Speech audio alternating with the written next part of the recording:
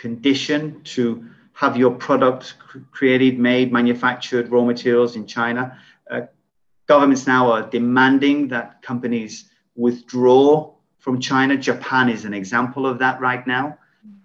Repatriation of manufacturing back to China is a huge area. Samsung has already withdrawn from China. They're not making their mobile phones anymore, and this is going to continue. This is going to continue. The British government have already announced benefit packages for companies to withdraw from China. And of course, with the dilemmas from President Trump, 4 years, it doesn't matter what President Biden's going to do. He's not going to repair what's happened over the past 4 years. So supply chain dynamics, international business is ultimately changing as we speak. There's a new normal, and the normal is localization. Large retail food stores, Walmart, Asda, these large areas of shopping facilities, they're not going to be with us in the next 5 to 7 years. People want more local food. They don't want to have to drive their car to a big shopping center. They want to go somewhere local and pick up fresh food daily or every 2 days. Here in Thailand, there's a large debate why the Big C, which is a shopping center similar to Walmart or Tesco, why the Big C is opening small stores similar in size to 7-Eleven. And the people's perception is that Big C is crushing the small guy, right? But actually, Big C is following a global supply chain shift where people want to be more local, where they shop every day rather than shop once a week. They want fresher food. They want less preservatives in their food. The packaging has to be MAP packaging, which is modified atmosphere packaging, where if you buy a salad and the package is puffed out, that we introduce a gas in there. So you and me, the consumer, we want this freshness. We want to go out and shop today, not once a week, for our children, our family. And this means these big, huge stores are reducing in size and becoming more local rather than being very, very large. So yeah, you know, supply chain and international business is driving that. Right? Is driving that factor. Maybe we can talk about a few of those today with our students when they join us. Yes, of course. Yes, of course.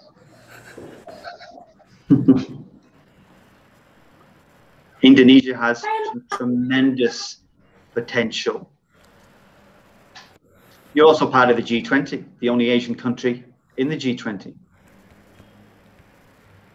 Indonesia. Phenomenal when you think of the size of the financial backings of Singapore, Malaysia, Thailand. They're not in the G20. Yeah, we also have a different mindset in the palms and also the rubber. I think that's the main consumption from this country. It can be one of them. You can definitely develop a comparative advantage globally and be the #1 global rubber producer, which we'll discuss today, merely because of the size of your territory. Your footprint is phenomenal and the weather is ideal for growing sustainable products such as rubber. Right. Coming from the plastics world, we've always been governed by if fuel prices are high, then plastic becomes very, very cheap because we use a flake. But if all of a sudden fuel prices drop, then plastic becomes too expensive and people look for alternatives, which are petroleum-based plastics, and they're more harmful to the environment. Right?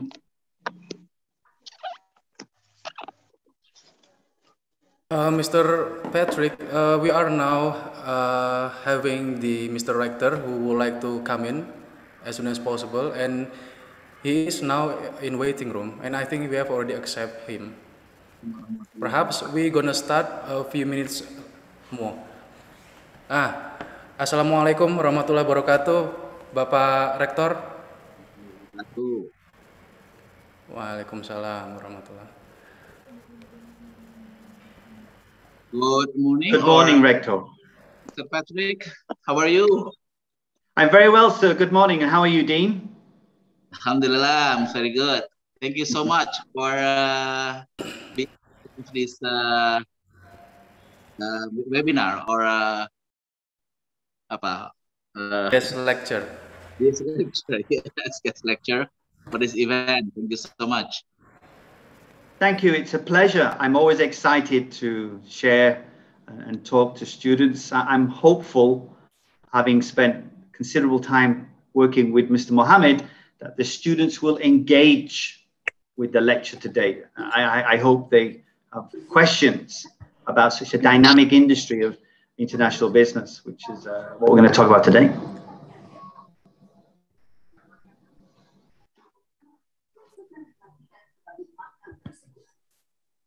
So I think we maybe start right now, Mr. Patrick and Bapak Rektor. Okay, please do so. Okay. So, okay.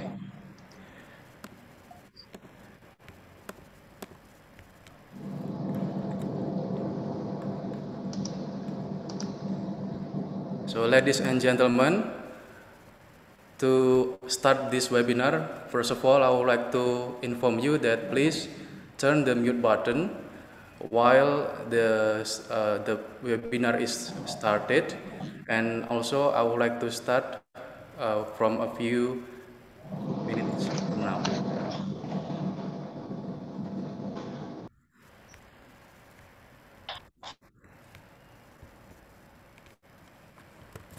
Okay, so we are starting now. Our Honorable Head of Alfian Hussein Foundation, our Honorable Rector of Institute of Informatics and Business Dharma Jaya, our Honorable Guest Lecturer of University of the West of England, United Kingdom, Mr. Patrick McCRUDDEN, our first, second, and third Vice Rector of Institute of Informatics and Business Dharma Jaya, our Deans and Heads of Department of Institute of Informatics and Business Dharma Jaya, and of course our honorable guests, lecturers, and beloved students. Assalamualaikum warahmatullahi wabarakatuh. Waalaikumsalam warahmatullahi wabarakatuh.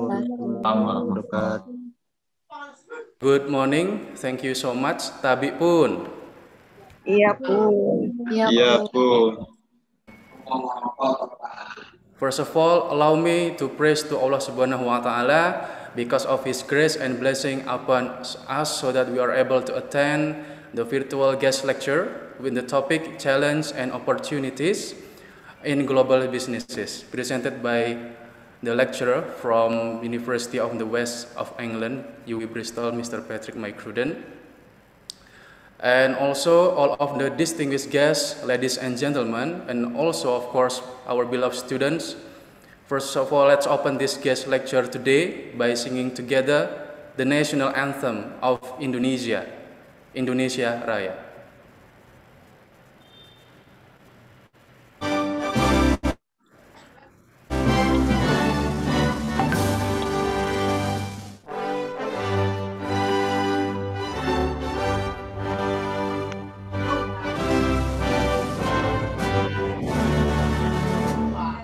Iya deh.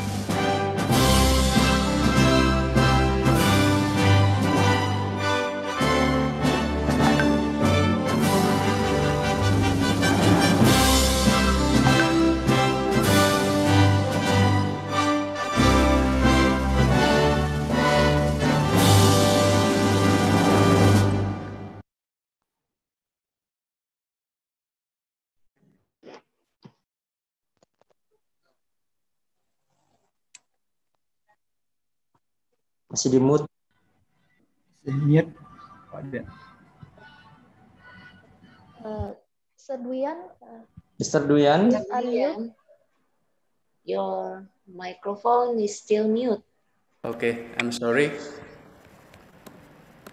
Okay, for the next section, ladies and gentlemen and beloved students, let's our gratitude deliver to Allah Subhanahu wa Ta'ala, our the only God, by praying for the success of these guest lectures. To Ustadz Suratno, time is yours. Thank you. Bismillahirrahmanirrahim. Assalamualaikum warahmatullahi wabarakatuh. Waalaikumsalam warahmatullahi wabarakatuh. A'udzubillahi minasyaitonir rajim. Bismillahirrahmanirrahim. Allahumma shalli wa sallim ala sayyidina Muhammad wa ala ali sayyidina Muhammad. Alhamdulillahirabbil alamin hamdan syakirin hamdan na'imin. Hamdan yuwafi ni'amahu wa yukafi majidah. Ya Rabbana lakal hamdu kama yanbaghi li jalali wajhikal karim wa azimi sultanik. Allahumma ighfir lana dzunubana wa liwalidayna warhamhuma kama rabbayana shighara. Wa li jamil muslimin wal muslimat wal mu'minin wal mu'minat al ahya'i minhum wal amwat. Ya qadiyal hajat innaka ala kulli syai'in qadir. Rabbana dhalamna anfusana wa illam taghfir lana wa tarhamna lanakunanna minal khasirin. Rabbana la tu'akhidna in nasyina aw akhtana. Rabbana wa la tahmil 'alaina isran kama hamaltahu 'alal ladzina min qablina. Rabbana wa la tuhammilna ma la taqata lana bihi. Wa'fu 'anna waghfir lana warhamna anta maulana fansurna 'alal qawmil kafirin. Rabbana hab lana min azwajina wa dhurriyyatina qurrata a'yun waj'alna lil muttaqina imama. Ya Allah, in the name of God, the precious upon you. I seek refuge in Allah from Shaitan the outcast.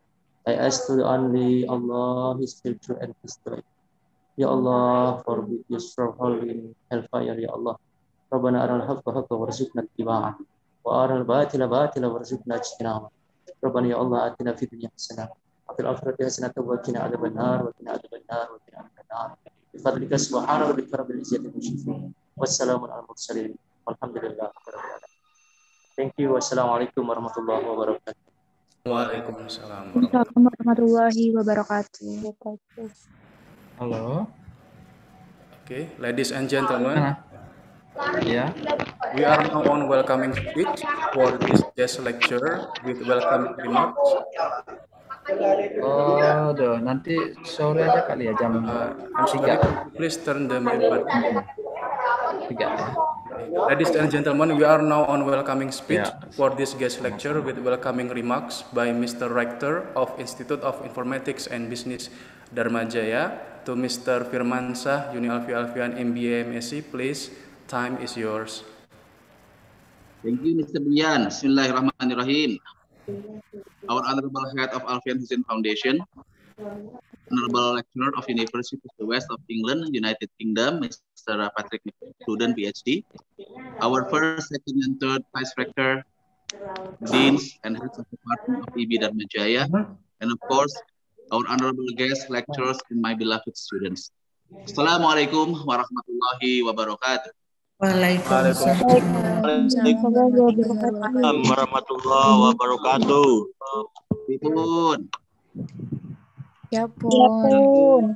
Good morning and best wishes for all of us. First of all, allow me to praise to Allah Subhanahu wa Ta'ala that always give thousands of blessings to all of us so that we are all healthy, very well, and can do our daily routines. On behalf of the Rector of Institute of Informatics and Business Dharma Jaya, or known as CB Dharma Jaya, I would like to express a sense of happiness and proud because our honorable guest lecturer of University of the West of England, Mr. Patrick McCrudden, is able to willingly come and give guest lecture to our beloved campus through online platform.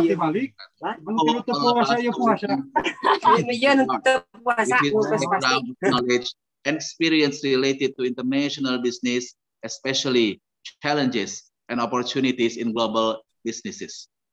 Ladies and gentlemen, we are now living in amazing transformations. The transformations that are influencing all people, all sectors, and all movements. One of the current transformation that is felt by all of us right now is communication.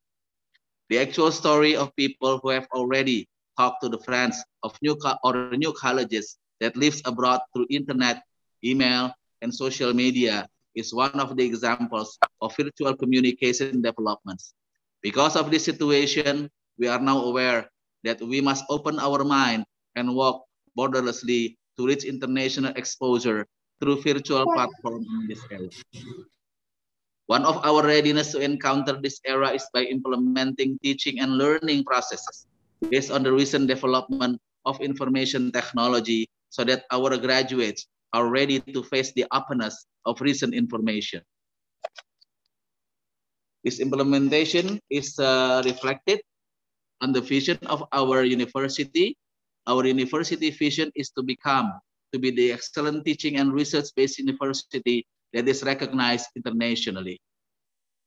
To reach the excellent teaching and research-based university that is recognized internationally, IB Dharma Jaya has involved academicians, for example, staff, students, and lecturers, to actively join academic international programs such as international exchange of faculty and students, international visiting lecture, international joint final project supervision, international joint research, international internship, and international summer program.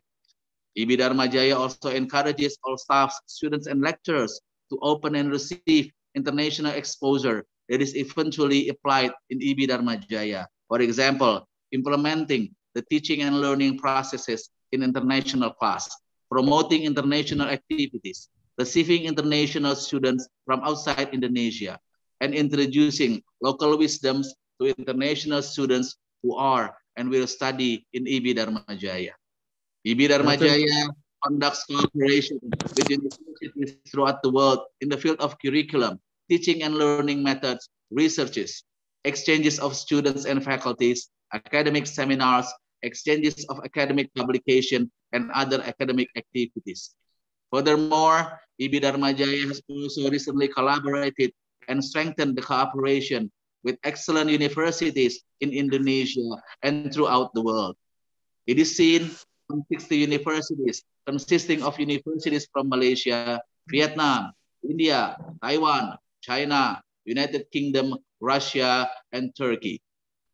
IB Dharma Jaya also has a plan to collaborate with top 100 QS universities, as it is the great steps to achieve what we call Campus Merdeka, the national academic policy established by the Ministry of Education and Culture of Republic of Indonesia to upgrade the quality of tertiary education, which is private and public universities in Indonesia, by expanding the web of cooperation with universities throughout the world with the aim of being able to work together with world-class university by implementing academic activities all together in this globalization era. We realize that the national and international collaboration will bring influence to all of us. I do hope that this influence brings my beloved students to become the best. As the motto of our IB Dharma Jaya, the best standing for taqwa, heart, empathy, brilliant, energetic, synergy, and trustworthy. Therefore, our students are expected to become a special personality who possesses all those values. Ladies and gentlemen, last but not least, this is my entire welcoming speech. We all really do expect that this guest lecture presented by Mr. Patrick McCrudden, Ph.D., brings the positive results for our betterment, especially for world recognition. Therefore, IB Dharma Jaya is really able to work together, improve together, and achieve together in the world-class academic adventure in this globalization era. May the divine blessings of Allah Subhanahu wa Ta'ala protect and guide all of us. Thank you so much for your attention. Wassalamualaikum warahmatullahi wabarakatuh. Waalaikumsalam warahmatullahi wabarakatuh. Waalaikumsalam warahmatullahi wabarakatuh. Thank you so much, Mr. Rector. And we are going to the next sessions. Please turn on the camera, and we would like to start the photo sessions. Yeah. To Mr. Ketut, please, you be ready to screenshot our picture. Okay. Thank you. Okay. Yeah, start 1, 2, 3. Okay. The next slide. Yeah. Okay. 1, 2, 3. Yeah.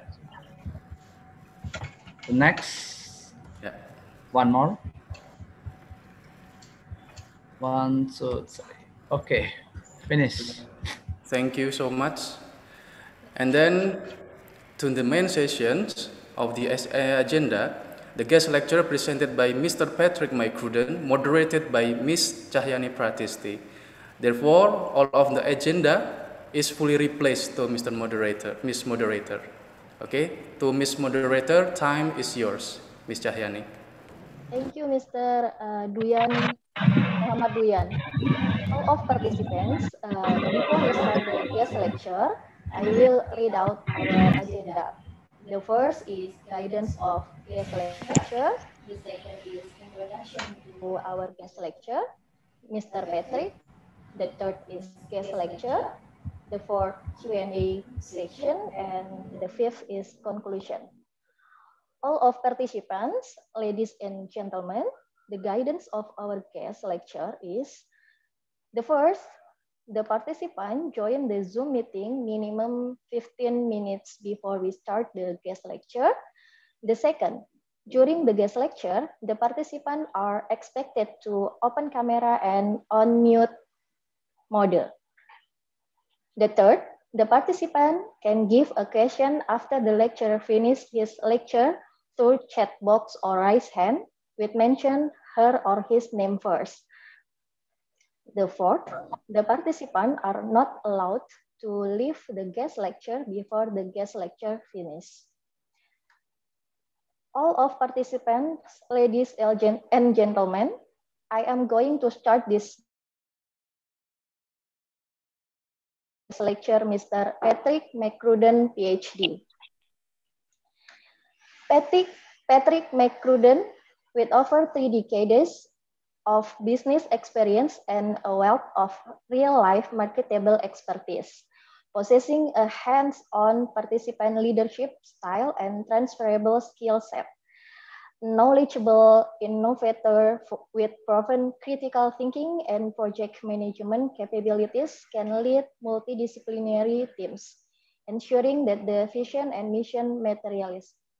A clear understanding of communication, negotiation, motivation, and strategic business development, combined with excellent knowledge and understanding of the United Kingdom or HA universities, making systems reinforced with enduring process and controls, grading, teaching, and further learning, thereby delivering academic excellence where he has the privilege to work and share his knowledge. Over the last 25 years, Patrick's career has taken him to multiple countries, concentrating on supply chain activities for design and manufacturing of stainless steel in China, precision industrial grade and food grade plastics manufactured in several industrial nations, and distribution in the Philippines, to mention just a few. Patrick's educational background complements his many years in industry, concentrating on procurement, logistics, and supply chain, of which he gained a distinction from the University of Salford, UK. Currently, Patrick is completing his final PhD year researching global rice value chains in Myanmar. When Patrick has free time, away from grading MBA assignment and MBA dissertation submission, he enjoys reading, gardening, music, and art, with the occasional tiger beer. Around 65 minutes, Mr. Patrick will give the guest lecture. So, Mr. Patrick, time is yours.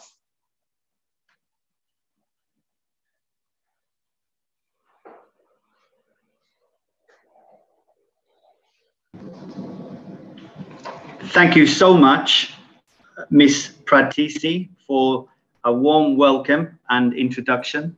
I must say that I've actually gained a few extra minutes as well, which is very, very good.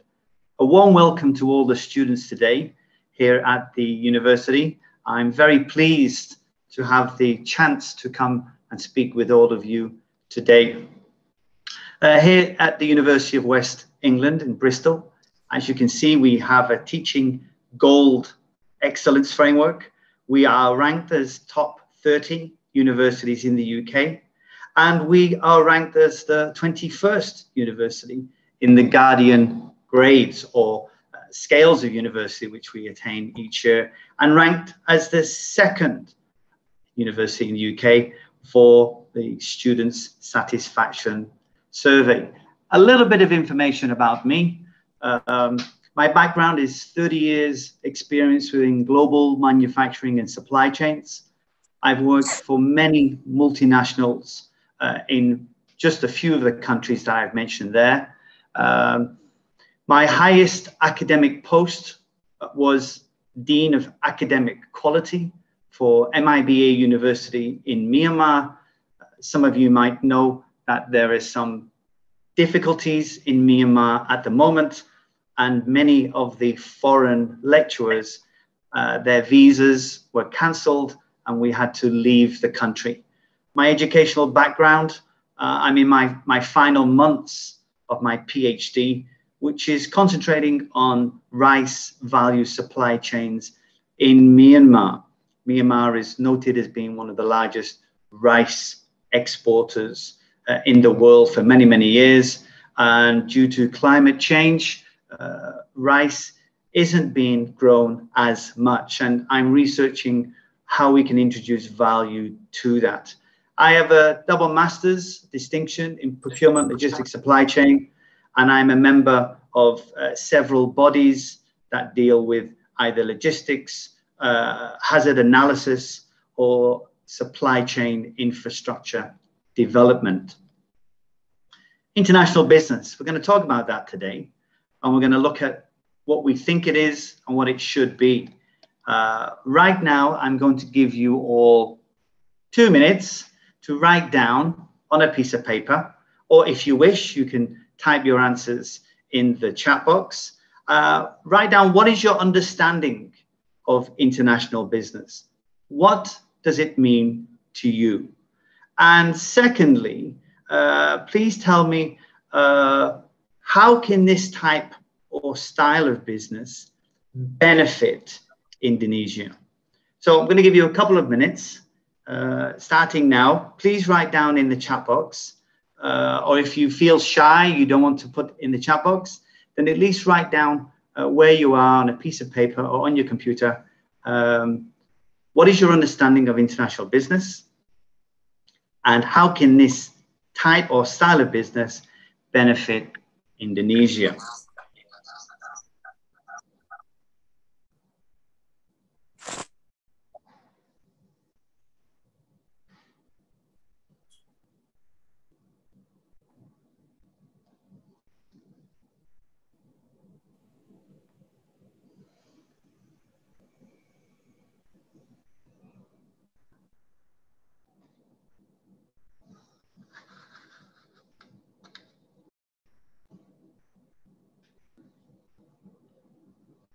So your understanding might be, what does international mean to you? Is it importing, exporting? Is it making something? Is it looking at a new idea which another country might want to purchase? Is it looking at what you might be growing, developing, or extracting from within Indonesia and maybe sending it abroad? What is your understanding of international business? What does it mean to you?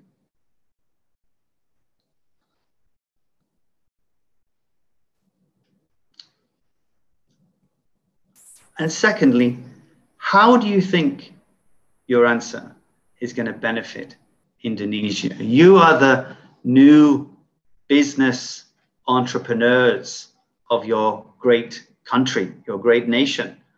So how will your first answer, how will it benefit Indonesia from a business perspective? Could it help from a business perspective, social concerns in your country? Could you generate new ideas for new businesses from an entrepreneurial perspective? Could you introduce manufacturing? Or manufacturing would mean you could be creating new jobs for new product or service that you've identified. Okay, for all the participants, please write down your what do you know about international business, and what is international business is benefit or not good for Indonesian business. You can write in chat box. Yeah.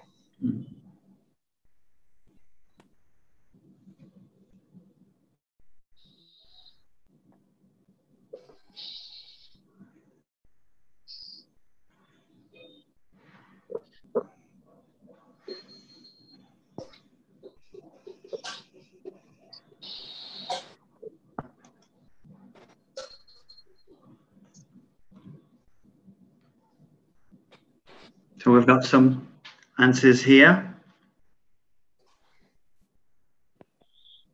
Yes, we've got some answers here for the trading of goods and services. Yes, knowledge is a very good one, especially in today's world with internet transactions.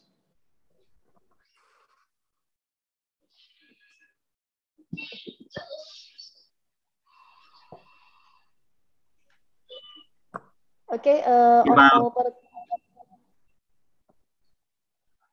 purchasing, selling of goods, commodities and services outside the nation's border. That's very true. Service between two or more countries, very good.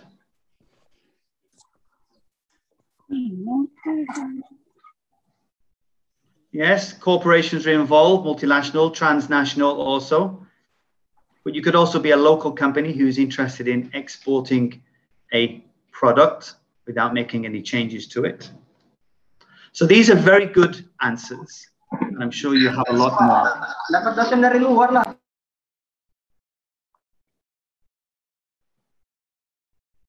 One student here, international business is great activity to, oh, it's moved. Great activity in earning higher profits, possible.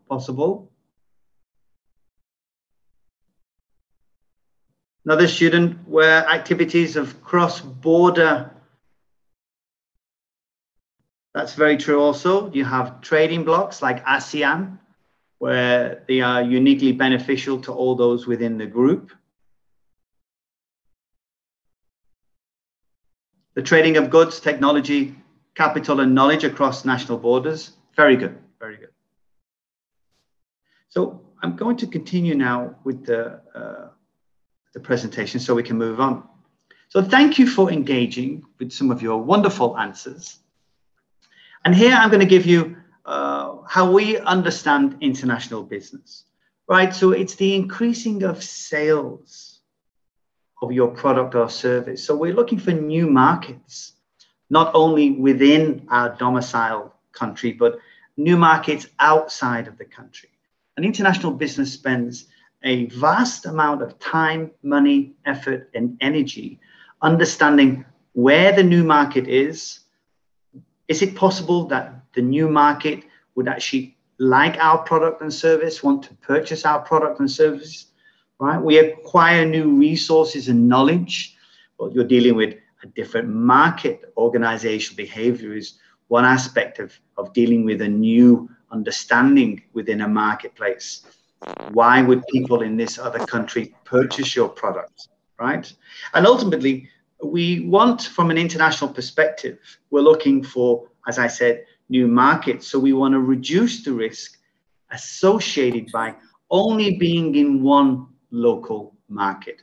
The only way to expand and increase your business is by engaging in a globalization strategy, getting into new markets in other countries. So international business, we're going to talk about some of the factors involved with international business.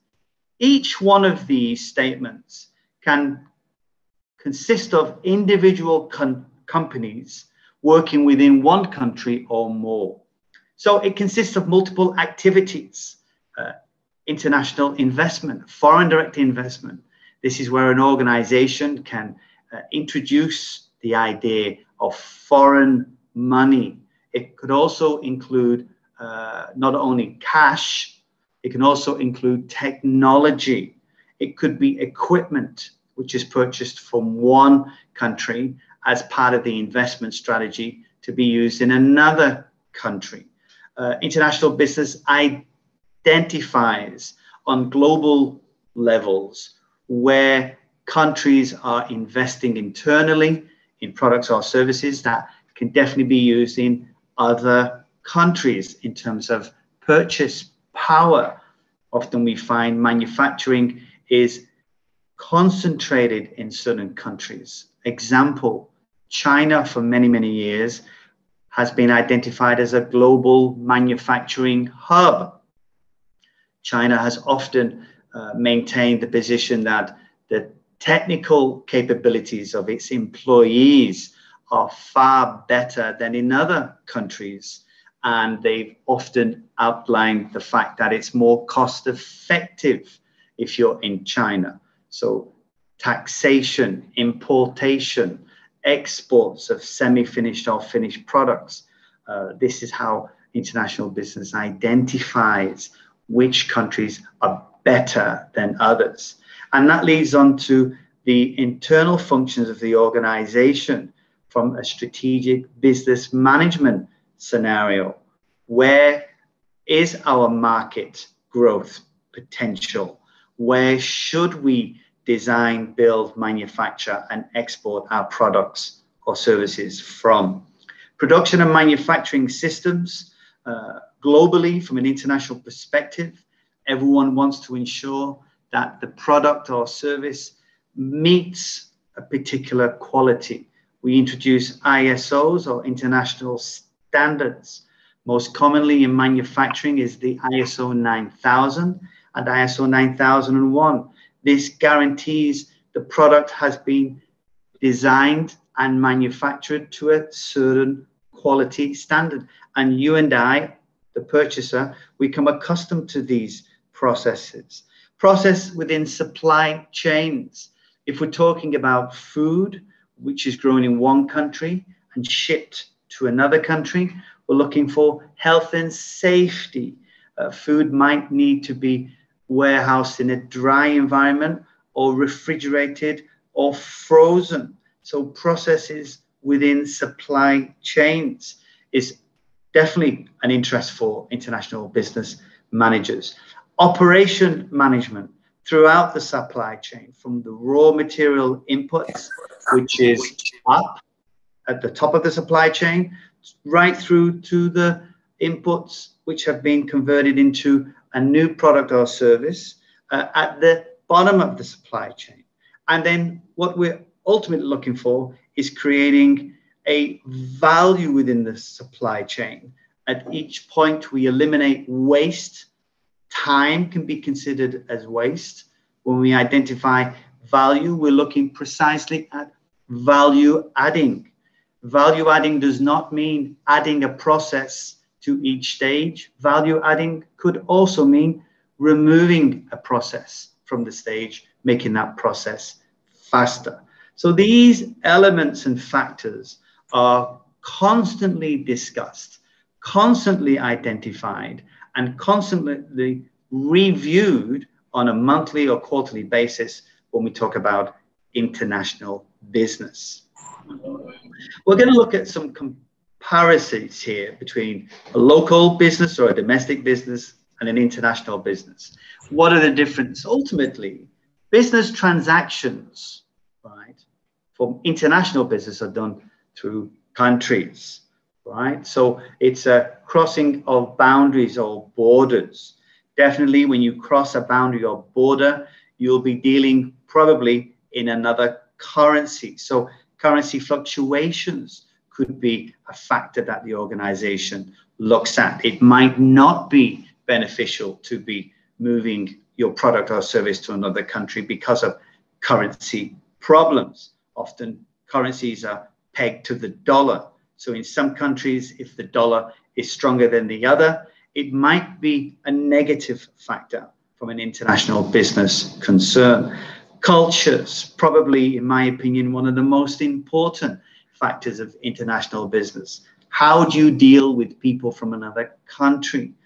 Different cultures, different holidays during the year. We talk about religious events which are happening. Shipping, although it happens 24/7 worldwide, people in international business are very aware of when shipments must arrive. For example, in Europe, which is a Christian country, we know that Saturday, Sunday, people are not working because Sunday is a day of rest. In other countries, it's Friday. So when you're looking at cultures, you must be equally aware that one country's understanding of business may be slightly different in another country's. So international business crosses such borders to make all parties equally happy with what is transacting. The legal system is another subculture. In other words, different countries have different legal systems, legal requirements. International business takes a viewpoint to understand whatever product or service is being made, transported, and arrives in another country. We ensure that the legal systems are followed to the letter. The availability of resources. Now, this is a very good example of how different resources are taken from different countries and shipped to other countries where processing from a manufacturing perspective is done. Often resources which, for example, are taken from the ground. One large resource area in Africa is the mining of minerals, which are then shipped to different countries for processing when making electronic goods. China is a large importer of these raw elements because China has built up a very strong processing sector of various elements, ranging from raw ores, coppers, to much finer elements when making such products like mobile phone screens, for example. And finally is the skill set which are required in different countries and the knowledge capabilities. If we look at ASEAN, we find that many people, many students, when they graduate, if they want to be working from a creative perspective or involved in a creative entrepreneurial mindset, they tend to migrate to Singapore. In Singapore, you'll find a strong skill sector from the financial world, but also the investment sector for new ideas. So again, we identify different skills and knowledge areas. Another one would be California, Cupertino, which is where you find the big technology companies. And also in Europe, there are Germany for manufacturing, and in the UK, in different parts of the UK, we have a strong specialty in medicine. So these are where, from an international perspective, students and businesses look for skills and knowledge zones. So again, looking a little further and deeper in the differences between domestic and international business, business transaction in a single country versus cross-national boundaries, where you'd be looking at different currencies. International business would have a constant eye, often per day, on the currency fluctuations, both local and the international currency. Different legal systems and practices. It's very clear there are different laws and requirements in Indonesia than they are in Thailand, where I'm located today. And culture, as I mentioned earlier, is one area that I always spend a lot of time working on from international business is how to work with different people from different cultures. So I have a statement that I've been using for 30 years. When I meet new people from a different company and a different culture, I generally will open up a statement like this: how can I help you help me? And often I find that I opened up the chance where both me and this new person can find a commonality of how we're going to work together, even though we're from different cultures. So you might want to use that. How can I help you help me? It's a sharing of understandings that both of you can bring so much to the table. Different availability of resources, not only in terms of what is under the ground, but also we talk about skill sets and knowledge. So business activity, what are the drivers when we talk about international business? Exporting and importing of products, either semi-finished or finished. Countries are, especially governments, are always interested in exporting their raw materials to other countries, local and far, in the hope of gaining some financial incentives. International investments, where we have foreign direct investments, not only for companies in terms of cash or actual equipments, but also international investments of buying shares in other companies in other countries. International licensing, again, this could point directly to manufacturing, where a product is licensed in one country, but the international manufacturing license is provided to those manufacturers in another country. An example I would give you here is in different countries, they manufacture plastic, but the licenses are held under patent controls by other companies in different countries. The example I will give you, when I worked in the UK for a very large plastics manufacturer, we would license other manufacturers in different countries, such as Spain, East or West Coast in America, and also China, where they would manufacture the plastic to our specification so we could service our customers in those countries. It saved on time, money, effort, and energy, and also in supply chain routing to allow other companies to manufacture our products.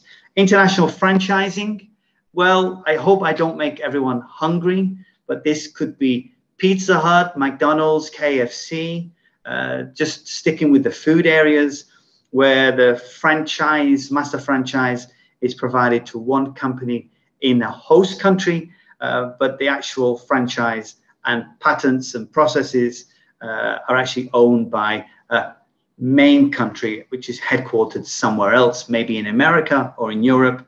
And international management contracts, which has grown over the past 20 years, which takes us into manufacturing, which also takes us into process controls. It could be where Price, Coopers or Waterhouse comes and does audits in different companies for different countries, executives, etc. So this is potentially could be a service-driven economy where different well-respected companies would come to your company in your country and offer specific management contracts. And this also goes for construction, design, development, and operation.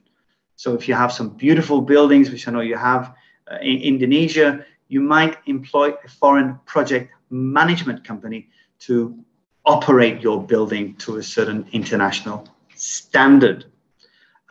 International investments, as I mentioned there, foreign direct investments is companies located in one country and where they are working with government who permits often foreign investment.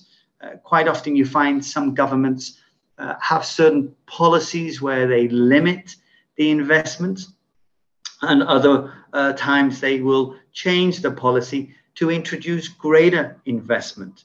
When we look at foreign portfolio investment, This is where we have organizations, potentially hedge funds in one country who are investing substantially in another company located somewhere else by purchasing their stock, right? Now, I'll give you a case in point here, an example for foreign direct investment. The number one rice producer in the world today is Vietnam. Last year, it was Thailand.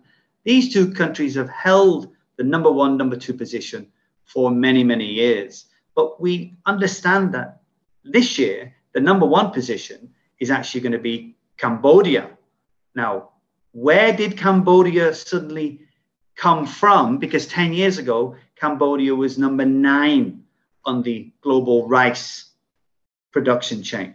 Well, 10 years ago, the Cambodian government, they changed their foreign direct investment policy where they permitted, now they had a caveat where the FDI could only come from those people living, working, or host countries within ASEAN, but they permitted foreign direct investment into the rice mills in Cambodia. And over the last 10 years, rice milling has been number one in terms of growth within Cambodia. And because the most advanced rice mills have been built, including parboiling, packaging, and deliveries worldwide, we expect Cambodia will be the number one rice producer and exporter for 2022, pushing Vietnam into the number 2 spot and Thailand into the number 3 spot. So that's just an example of how foreign direct investment can develop a nation. But quite often, you'll find that a government will introduce controls to ensure that foreign ownership doesn't destroy local companies who may also want to be involved in that particular sector, right? So international business activities and strategies. So let's look at the drivers. So we talk about strategies which are directly linked to the company's objectives. What is the company wanting to do? The company is looking for new markets. The company wants to tell everyone all over the world, please buy our product because it's perfect for you. But it's not as easy as that, right? So managers need to be explicit. They need to ensure that the company's knowledge and infrastructure is able to meet the requirements and expectations of the purchase, the buyer, the consumer in another country. We need to identify what is the competition positioning like in the other country. Are we going to come in where our product is much cheaper than the competition, or are we going to come in where our product is more expensive than the competition? So positioning is something that international business identifies very clearly. And also when we identify where and which country we are going to engage in, we also need to identify and from a strategic position, explain and train to our employees why we are expanding into this new country, what the benefits is to our company in this new country, and what changes we may have to do during the processing. Now, what changes can be? For example, if you're manufacturing a plastic bottle in Indonesia and you are wanting to export these plastic bottles, well, it's very likely that the exporting of the bottle might require a different label. The label may be in a different language. The label may explain how to use the product. The product is safe. There'll be hopefully the same ISO codes on the same label. But this information needs to be delivered downstream into the organization so everybody realizes why the changes need to be done. So looking at Indonesia's exports, right? The top 5 there: oil and gas, various minerals, crude palm oil, electrical appliances, as semi-finished and finished products. And I've highlighted number 5 there as rubber production. And we're going to be talking about that later this morning. Indonesia's exports for 2019 by country. You'll notice there the top three, China, USA, and Japan, picking up a substantial amount of exports. This is telling you already, this whole list, from an international business perspective, this is the countries that the Indonesian government have trade agreements with, and they're substantially exporting substantial amounts of products, potentially raw material, semi-finished products, to these countries. Now let's have a look at what imports Indonesia concentrates on. And you'll find here that there's a change. We have China at the top, Singapore, and Japan. US is number 5 here. And if we just go back to the first slide and look at China, so going back to the first slide, Indonesia exports roughly $27 billion worth of products, but yet Indonesia imports $44 billion of product from China. And again, you'll find that governments will discuss a trade balance or trade imbalance.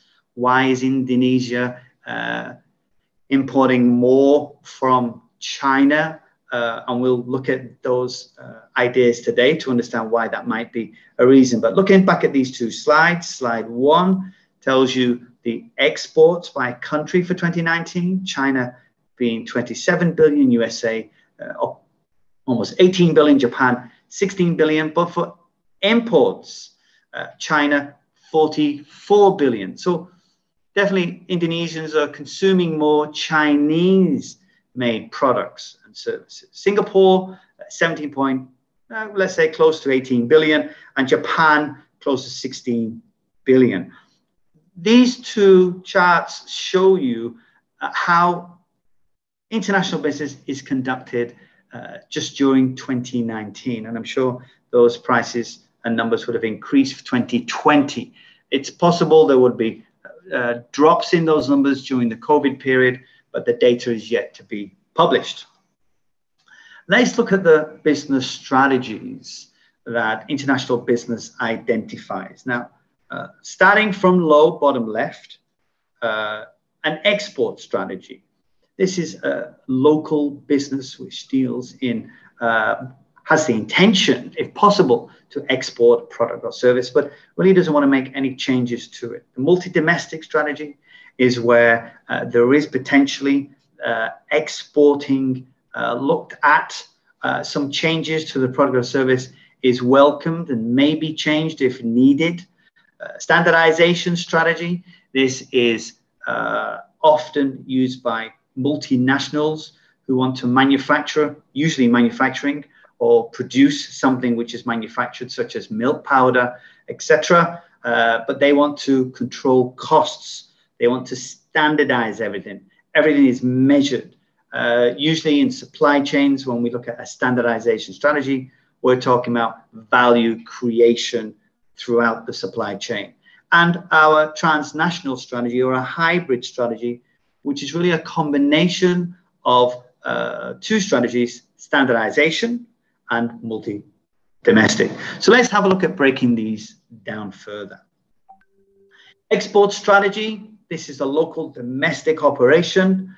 It is very interested in exporting the product or service, most definitely.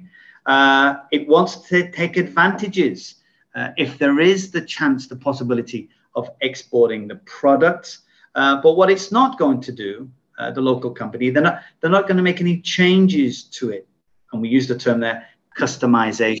They're simply going to say, here is the product, it's finished, it's packaged, it's labeled, and if you want to purchase it, let me know how you want me to deliver it to you, right? So there's no unique market positioning. It's something that might be found online, where someone in another country might want to purchase it, and the information is given to the domestic operation, and the product is delivered through any means. It could be shipped, it could be sent on a plane, or it could be just packaged and delivered through a local postal service, right? So no global strategy is created in an export strategy. It's a local-based concept. However, a multi-domestic strategy makes a subtle change. It is interested and quite often promotes the fact that it will customize the product or service within the operation. You may want to change the color, you may want to change the volume size of the packaging, you may be buying a food product, they may be adding additional spices, for example, to the food product. So all sorts of customization. You might be buying furniture where they're giving you a choice to change the wood veneer finishing. So this is a multi-domestic strategy. Customers and employees at different countries. So you may have an office in Singapore, which is taking orders for the product or service. Those orders are collected and given to the main local company, which is able to respond to the customer needs and wants.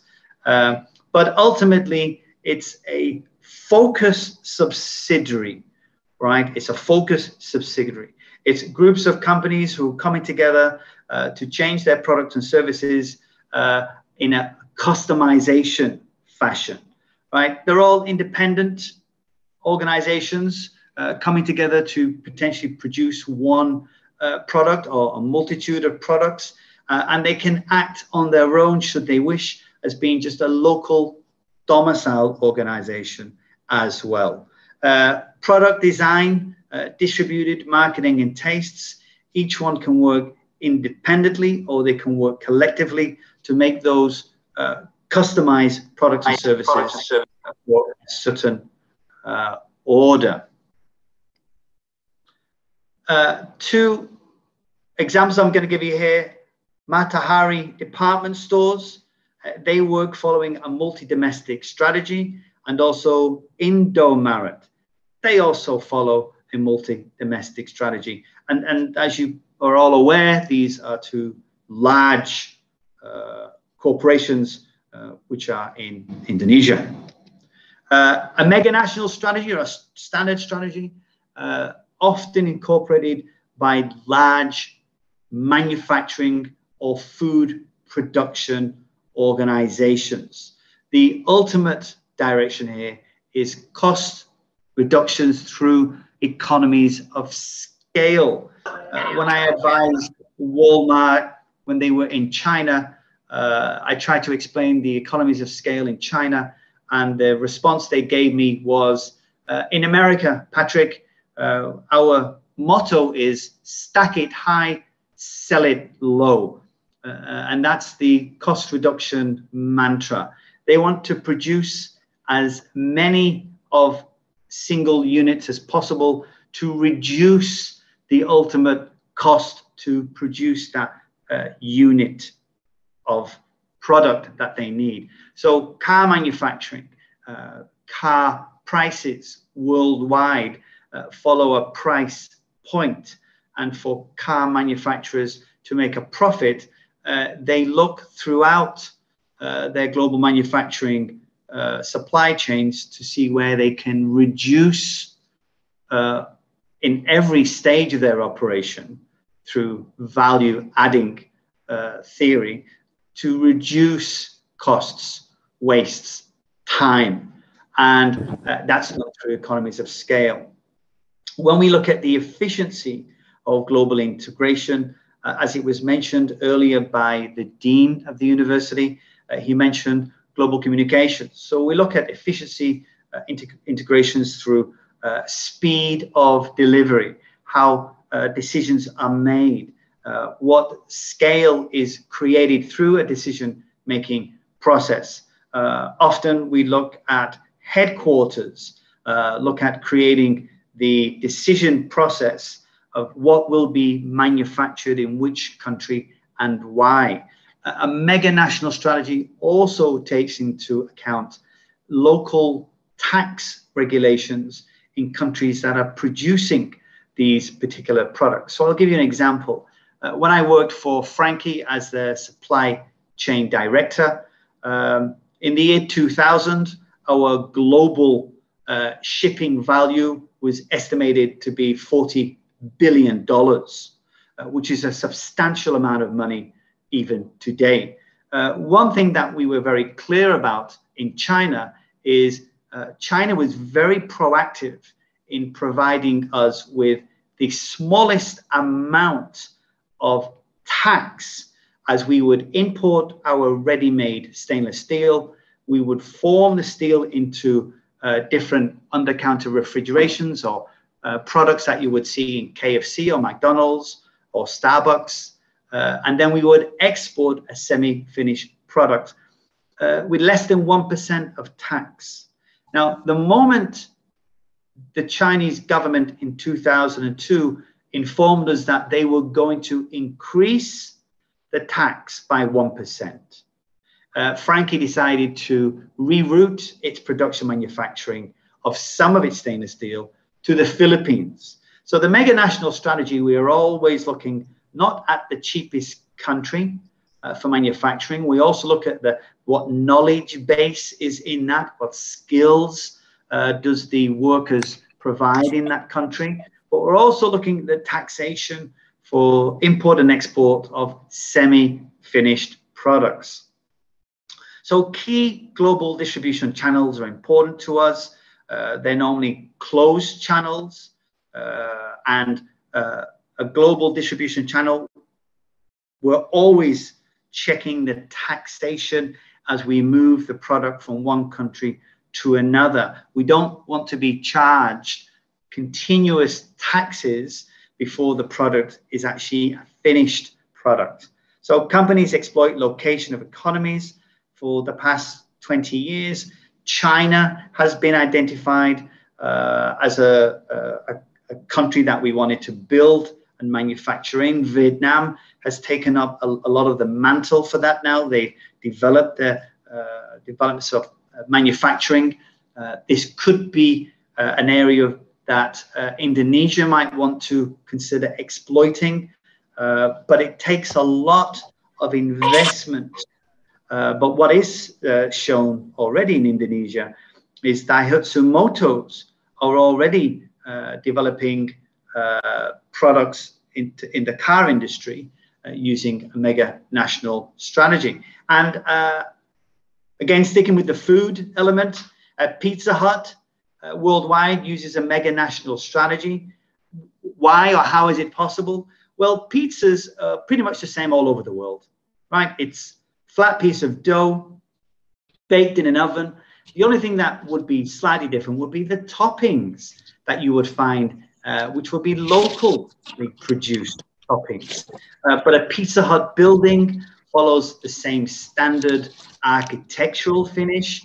The process of manufacturing the pizza dough, the storing of the food items in refrigerators, the refrigeration systems themselves, how the staff are trained, their uniforms, the seating arrangements, that all is standard globally for Pizza Hut. And the same would work for Daihatsu Motors or Samsung or any organization which is deploying a mega national strategy.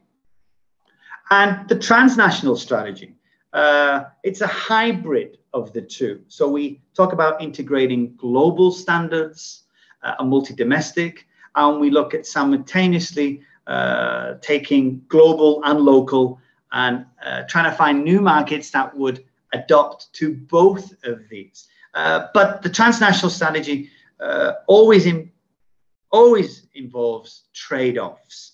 And the trade-offs are normally the local trade-off. What can be done international might not be recognized locally as being something that should be done or can be done. So when we look at a transnational strategy, it's a well-developed strategy, and it's where trade-offs are presented. And when we talk about trade-offs, trade-offs are usually presented by middle managers, where they explain what is good, but what cannot be done. It is possible to reduce the different types of trade-offs. Obviously, you want to ensure that the trade-off does not dilute the quality of the product or affect the way the product has been designed. So you want to retain that part of the product, but other trade-offs might be announced. A trade-off that I can give you is Actimel, which is a global yogurt producer. Their transnational strategy is to produce yogurt using locally produced milk in different countries. So when Actimel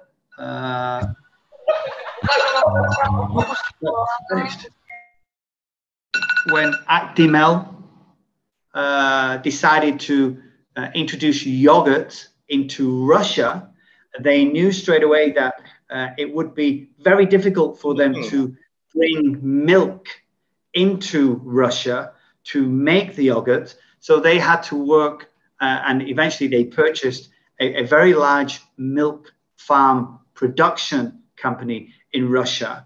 The trade-offs there were more legal, as well as in terms of how milk is transported. Russia is a very, very large continent all on its own. And the trade-off was simple. You cannot have a yogurt which is of a high quality from milk which is produced in other countries in Europe. You must identify a local milk producer, which is what Actimel actually did. Although Actimel is headquartered in the US, they do have a smaller headquarter unit in Germany, but predominantly it's a bottom-up foreign subsidiary headquartered usually somewhere else where they're taking direct guidance from. So, for example, Japanese manufacturers, there are many manufacturing plants throughout the world, but Toyota's global design, how things should be done, which elements in the cars must be used, they're all decided upon at the main headquarters. However, the trade-off is local management and marketing activities can identify what colors are good for a certain country, what interiors are good for certain countries. For example, air conditioning units in hot countries such as Indonesia or anywhere in ASEAN does not require the air conditioning unit to also be a heater, for example. So that might make the car a little bit cheaper or less expensive to purchase than in a Western country, which suffers a lot of cold or wet or windy nights, where they would require, the driver would require a heater as well as an air conditioner. So a transnational strategy also involves trade-offs. Now, today, what we're going to talk about, you and I, and please use the chat box, we're going to look at the future for Indonesian rubber, right?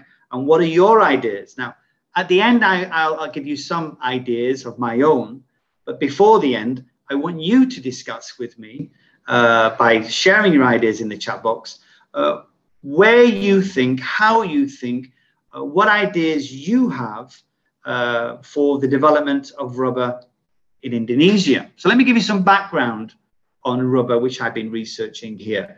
So 2019, Indonesian rubber exports were valued at $4 billion US. If you go back to the export chart earlier, China is a large exporter, USA and Japan. So Indonesia is exporting to many of those countries. 2019, $4 billion. But actually, according to the Indonesian second-ranked leading natural rubber exporter, and that's from Statista 2021. But in 2017, Indonesia exports was actually 5.1 billion. So there's been an approximate 20% drop over a 2-year period. And I wondered why that would be. On further investigation, when we look at rubber production just in ASEAN, we're looking at per hectare, right? Roughly 1,000, just over 1,000 kg in Indonesia per hectare. Malaysia is 1.5 kilos per hectare. Vietnam a bit more, 1.72. But Thailand is getting close to being almost double, right? 1.8.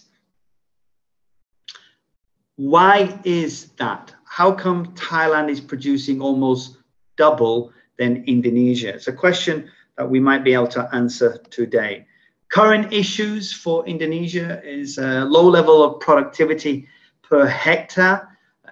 So if you have a lot of independent growers who don't necessarily have training or access to investment or access to equipment, this can cause havoc and identified as low-level productivity per hectare. Old age of the trees. Rubber trees often take 6 to 8 years to grow, and then they have a shelf life of roughly 25 years. So there may be an introduction there to look at what trees are currently being planted, what is the hectarage of trees that have been planted, bearing in mind there's this 7-year wait that the trees have to grow, and low investment capabilities for small farmers. Do they get any financial assistance from government? And ultimately, reductions in rubber yields. Are young people getting involved with the growth of trees, rubber trees particularly? Or are the younger generation deciding that they want to work in other types of sectors?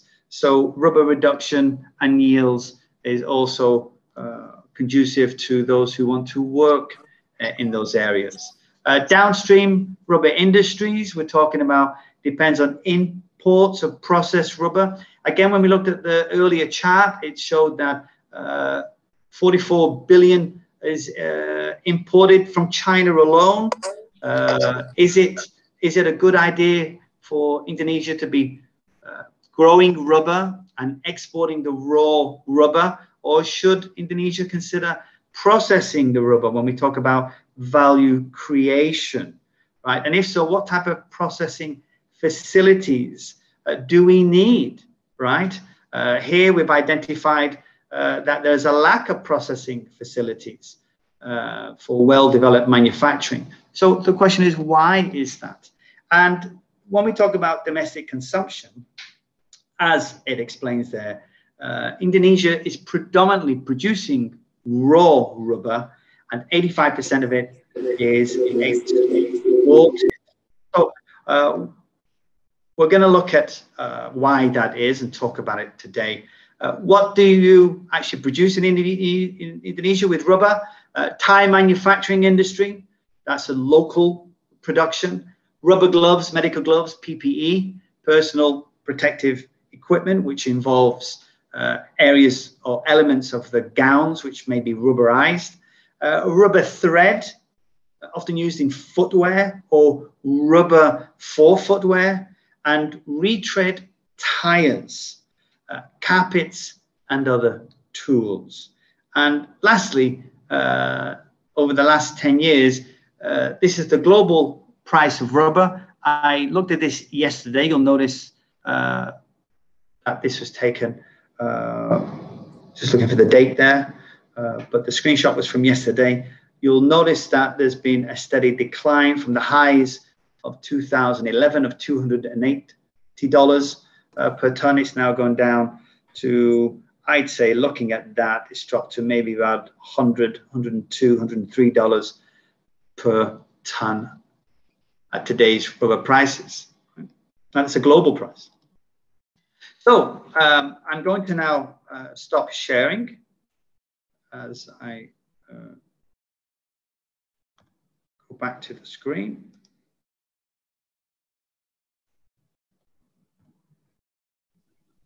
Yeah, and I hope everyone is able to see me. I hope I didn't talk too long.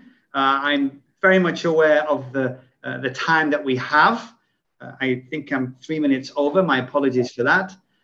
So students, what I'm hoping we're going to see today is you're going to give me some ideas.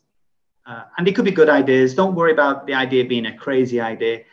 You're going to give me some ideas, and I'll try and talk about as many of them as I can from the chat box of how are you going to continue to develop the idea of rubber plantations, bearing in mind that this is a product which is being grown in Indonesia and is well understood and respected as being a very, very good product. But what is the future of rubber plantations and rubber itself in Indonesia? So this is international business. Type what you think your idea would be on how to develop the product. Why would you develop the product? What would you use to develop the product? Which country do you think would be a target for rubber? And maybe you could tell me why you think that is. Okay, I'm sorry, Patrick. Hello, Patrick. Hello. Okay. Before, while waiting our student to answer the question, we can see on chat box there are 2 questions for participant. The first is from Anton. We already answered the questions. How we differentiate domestic and international business. We already answered it. And the second question from Ibu Faurani. Ibu Faurani, for your information, is our Dean, Economic Faculty. Thank you for the question, Dean. Yeah, she has a question. When we discuss about flow of goods, services, human capital, innovation, data, information, knowledge, culture among countries or boundaries or territories. Yeah. Oh, wait a minute. Territories, sometimes we must afford to property right. For industry, of course, this is, wait a minute. For industry, this is a benefit because of it can protect the industry from variety of fraud, but not for science development. With this condition, why intellectual property right a major issue in international business today? Yeah, please. Dean, thank you for the question. It's a great question, and it really revolves around where is the control, ownership, and ultimate tax paid? And I'll give the example where organizations who want to ensure that their intellectual property is controlled and the ownership is confirmed, meaning should anyone try to infringe on that intellectual property, the highest law of the land is there to support the owner of the intellectual property. So that means the jurisdiction has to be very strong, and the jurisdiction has to be able to deploy a mechanism that will relinquish zero controls and maximum legal effect on the perpetrators who are engaging in a fraudulent misuse of the patent, right, or ownership of the intellectual property. So I'll give you an example of this. I'm sure all of you have heard of the British company Dyson. They manufacture vacuum cleaners, hair dryers, and air filters that you would use in your home, and also machines for drying your hands. They manufacture a specific motor in 2 locations, one in the UK and also one in Singapore.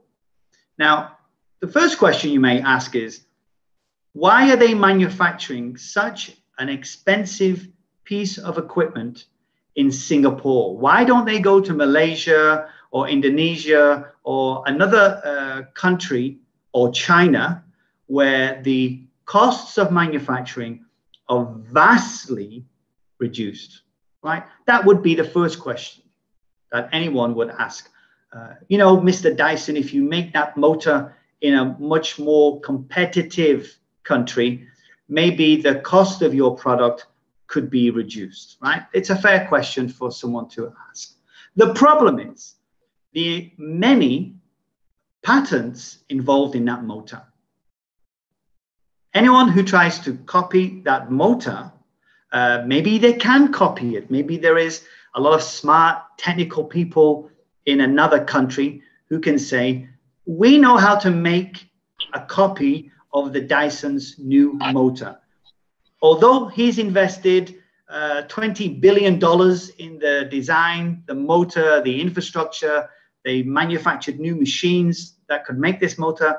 If there's a group of people in one country that says they can copy it, okay, how can Mr. Dyson protect his patents? How can he do it? Well, let me tell you how he can do it. He goes to the Supreme Court or the Court of Justice in the UK and explains that his patents have been infringed, his technology has been stolen and is being recreated in another country. That's point one. That's the accusation, right? Two, he produces evidence of this. All he has to do is buy one of these other products which has the fake motor inside it, right? Now here's where the power struggle comes in. It's going to be virtually impossible for Mr. Dyson to go to the government of the country that's manufacturing that motor and say to the government, I want you to go and speak to the owners of the factory to stop making that motor because it's causing me a problem. It's really very difficult to do that. People have tried to do that in the past and it doesn't work because government does not get involved with those issues. They don't care. They're too busy. So what Mr. Dyson can do is he can threaten any consumer retail giant who purchases the product with that motor, that fake motor in them, he can threaten to sue them.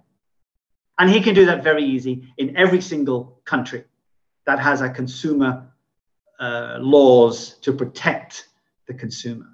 So in effect, the manufacturer of this cheap second copy motor now has no buyers who are going to purchase their products because they know when those products are delivered on a ship and they're sent to this other country, Mr. Dyson and his company can sue the sales organizations of that country. And that's where, when we talk about knowledge capital, knowledge controls, patents infringement, this is where the reverse is now taking shape, where we don't talk to governments anymore because governments are lazy. Governments do not get involved with business affairs. Governments are interested in one thing, taxation. That's all they're interested in. How much tax can I get from this organization, this institution legally? They're not interested in patent colors or, for them, that's a court's battle. So for patent infringement, this is how we deal with it now. And I actually know quite a lot about this, being involved in global value chains, because often the value chain directors have to conform to global regulations. One of them is the Treaty of Rome, which ensures children are not employed in the production of this. We also look at the how women are employed to make sure that they are employed fairly, they're paid well, where the product is manufactured, it follows all health and safety requirements, the Anti-Slavery Act, etc. Being a global value chain specialist, we would identify the product straight away, and usually we would say, where did you make the motor? Who made the motor? How come that motor looks very similar to Mr. Dyson's motor? We're not going to touch it. We're not going to export your product. And we switch off that country's supply chain within 30 seconds. That's it. We inform all the supply chain directors in that country that this company is blacklisted for that product. And within 1 hour, that company's total investment has been a waste. And we do this using technology. I'm sorry. I hope that's answered the question for the team. Yeah, please, Deviana. Hello, Deviana.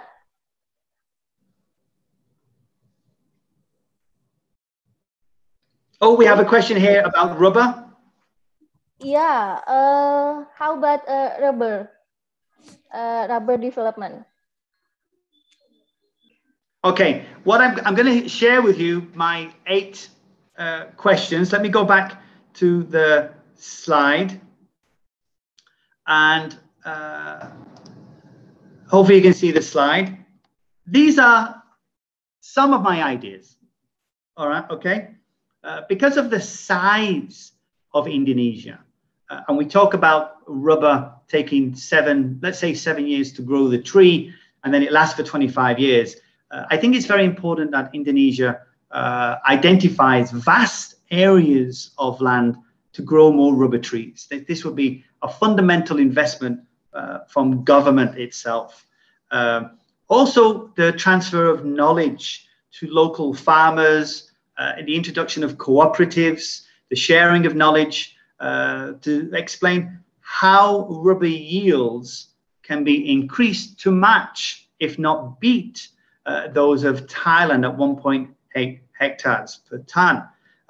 Local manufacturing for rubber products for exports.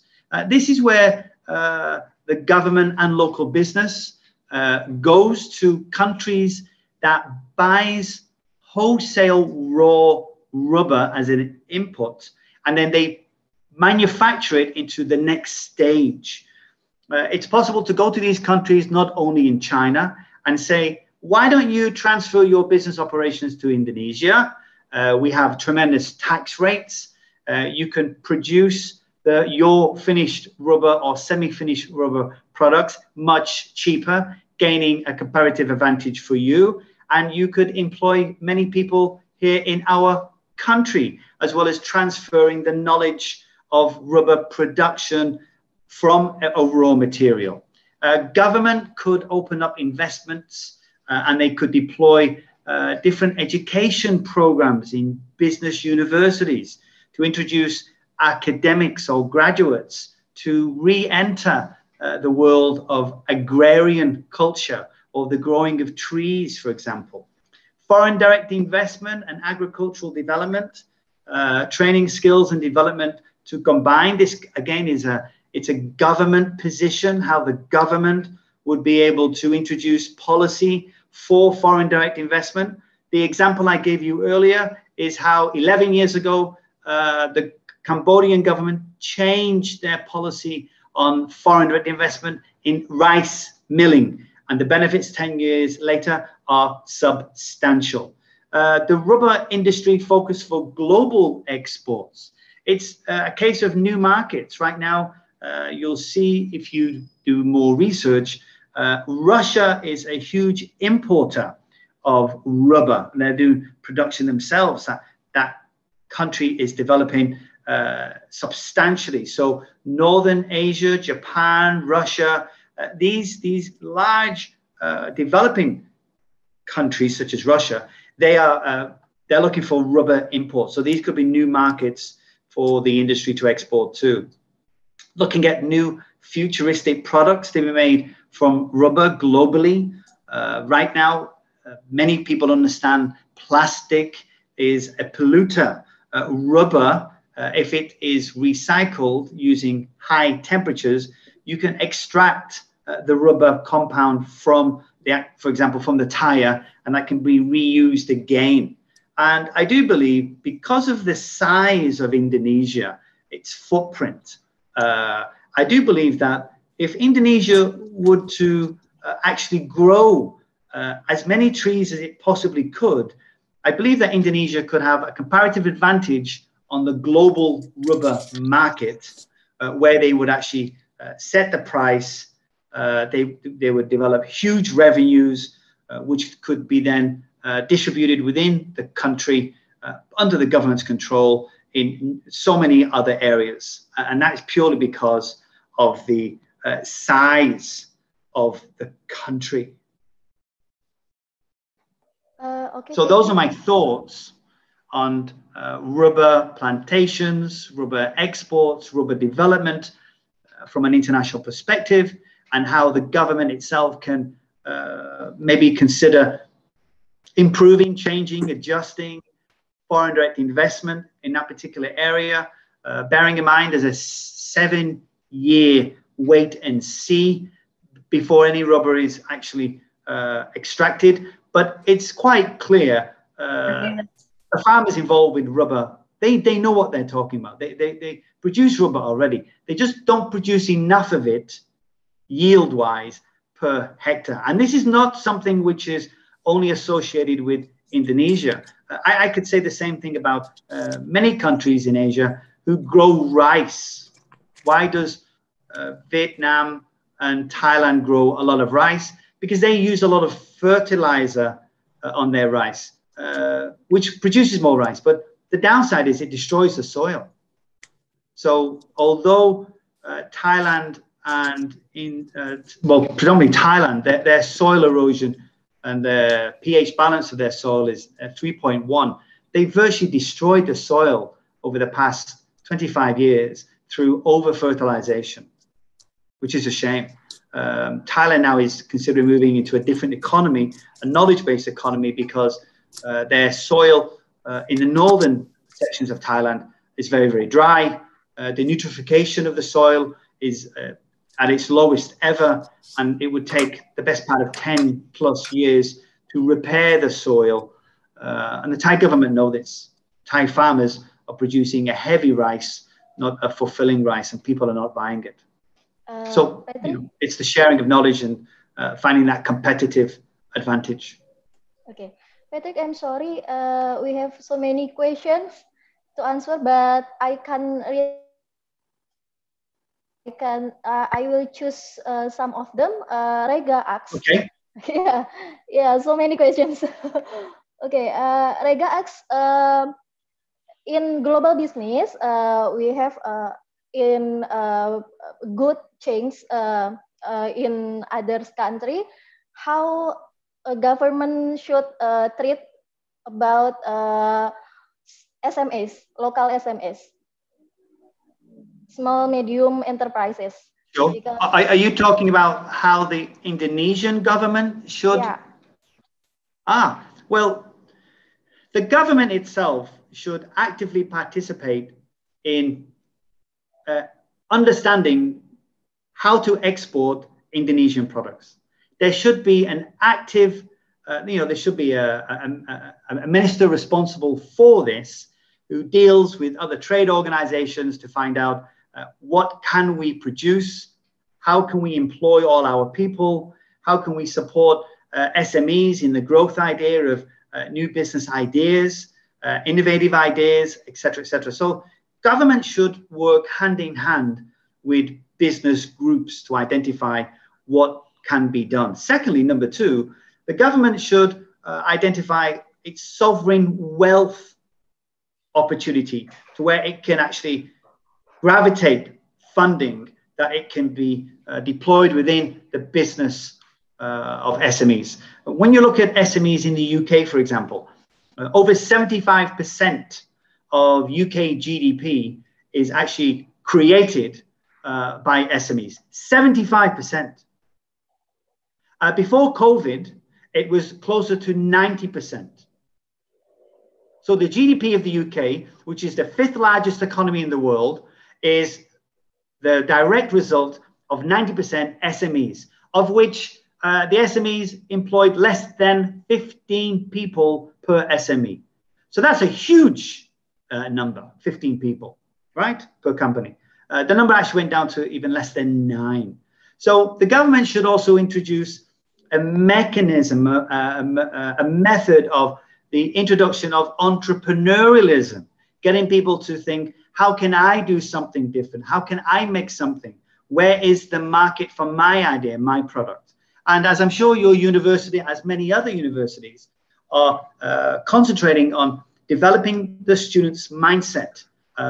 Generation Z, which is the generation we're dealing with now, they want to be entrepreneurs. They want to work for themselves. They don't see working for an organization as a leadership role, but more of a coaching role. So the government should also understand, not just Indonesia, many governments are taking this position. How can we develop new products and services? How can we introduce finance or funding to develop the SMEs?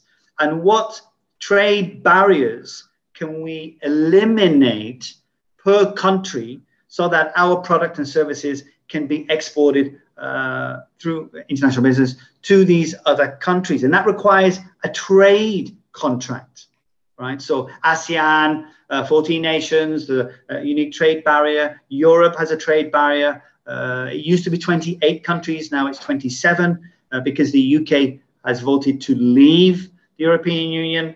I voted leave also. I was tired of the way the European Union was controlling so many other countries, and actually it was like a stranglehold around many countries in trying to do business. So the Indonesian government needs to understand its local resources, what it can grow, what it can make, what it can manufacture from its resources, how it can introduce a mechanism, a method of developing students or people who want to move into their own businesses. What support can they give? What training programs can be provided by your institution? Night classes, for example, where people are working during the day and maybe they can go online and they can understand accounting. That's very important in a business, money in, money out. So I think there's lots of room for organizations who are in the knowledge sphere to develop short courses which can be deployed online through a method like Zoom, or they can be sent up to YouTube videos. There can be a series of YouTube videos. But it's the development of an entrepreneurial mindset which is very, very important. And often culture gets in the way of that entrepreneurial mindset. I'll finish on this question. China has a very strong entrepreneurial mindset in the big cities. Once you leave the big city, that's it. Communism 101. And you're only talking 15 minutes in a taxi, and you can go from state-of-the-art idea, entrepreneurialism, change the world, 15 minutes in a taxi, and it's communism 101. They only listen to government, right? So this is, and I've seen this, I've worked in China. And Japan, unfortunately, does not develop or warrant entrepreneurialism. They have a very hierarchical structure. And you must listen to the person above you because that person's your boss. So entrepreneurialism is stifled, right? So there must be an open society, ideas for developing, and universities have a responsibility to do this, right? Bringing people together, ideas, entrepreneurial clubs, new ideas, events. I think it's very important for today's generation. Hey, Patrick, and there are so many answers too about your question. How do we manage rubber production? I can read all of them, but I can read some of them. Nisrina said that rubber production in Indonesia have a low productivity compared with Malaysia, Vietnam, and Thailand. And her opinion, most rubber Indonesia need to increase the output for the future and need technology and need to export more. Yeah, That's for Ms. Rina question answer. Yes, and that's very good. Again, what's important in any nation is to look at what you've got and see how you can develop that into a need and want by other people, right? So you have to develop what you've got. So you have a huge area of land, right? So clearly you're able to grow things. You've got a larger area of land than you have a population. I'm quite certain of that, right? So you can concentrate on the growing of products. Rubber is one, food products are another, but that's only the start of it. How do you maximize that? How do you introduce value add? Once you start considering value add technologies, then you have to engage in my world of global value chain. So first of all, you have to develop the internal supply chain structures, right? The internal supply chain structures. Then you need to introduce both upstream development for inputs and downstream developments for outputs. And that introduces the mechanism of supply chain networks. And these are individual companies and people all connecting together into one main supply chain. And government must get involved with that sharing of knowledge, training, development, working with banks to fund people. An example would be in Myanmar, if you own a rice farm, every time you're twice a year, you can go to the bank, Iowa Bank or KBZ Bank, and say, okay, I own 6 hectares of rice farm land. The government says I'm allowed to borrow $105 per hectare for 180 days at an interest rate of 6%. And providing you produce the land title, the bank has to give you the money, right? Has to give you the money because that's a government requirement. And this is what funds the farmers each time they're going to grow rice. So there must be an agreement, a joint venture between government and business in looking at their resources, how to develop their resources. Do we need to introduce funding, foreign direct investment? If so, how much? What will we do? What will we allow? What will we not allow? Because there's always and this is a very good, credible question that government is also needs to protect the small guy, right? If you have huge foreign direct investment, multinational companies coming in, they wipe out the small guy. So all of a sudden you're producing a product that is being exported. The multinationals make money, but the small farmer, he's wiped out. So there has to be a control of what FDI comes in, how it's used, how it's deployed. Is it mechanism? Is it knowledge? But again, there is the final piece of the puzzle, which is academia. Academia must be involved with this whole process.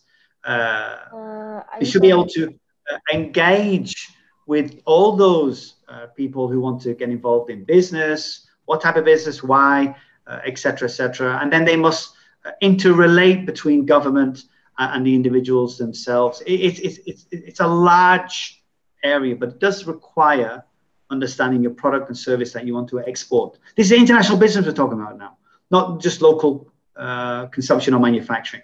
This is primarily international business.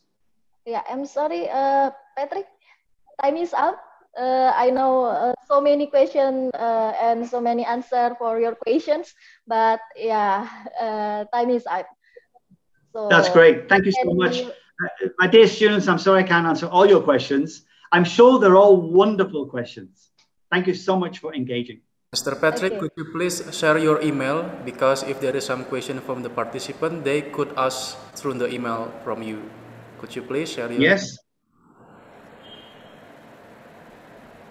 So for the participants who have already have question, ya, untuk ada peserta yang ada pertanyaan bisa bertanya lewat email Mr. Patrick yang sudah di-share.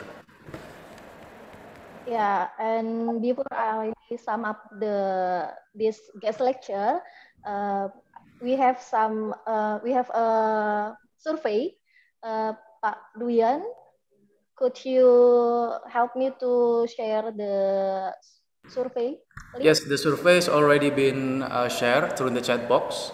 Please, for the participant can choose the link, click the link, and then fill the survey on it. Thank you.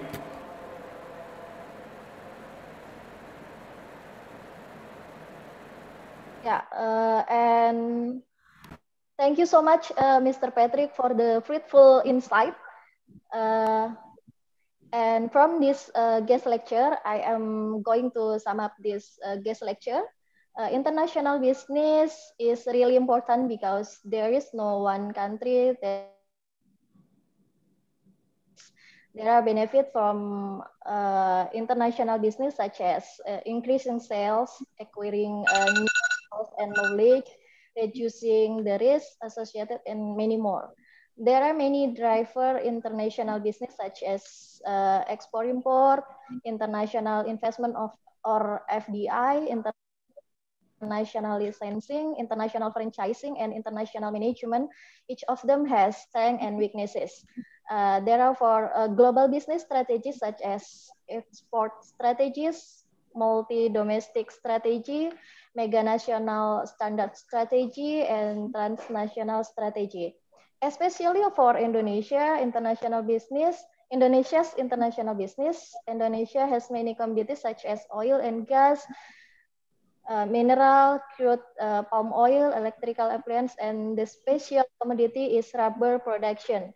And we have been discussion how to develop this sector through FDI for agri-development, global export, strengthening the quality, identify the new product, and many more. And finally, we arrive at closing of this guest lecture agenda. I, as the moderator, from the deep of my heart, I do and apologize for my mistakes while in hosting this event. Thank you very much for your attention, the lecturer and our beloved student and the honorable, our guest lecturer, Mr. Patrick. Please applause for Mr. Patrick. Thank you all so much. Yeah, we look forward to seeing you at our next event. I wish you all a pleasant day. Have a good day. Stay safe, and wassalamualaikum warahmatullahi wabarakatuh. Waalaikumsalam warahmatullahi Waalaikumsalam warahmatullahi wabarakatuh. Yeah, and don't Have a wonderful forget day, everybody. don't forget to fill the survey and the present list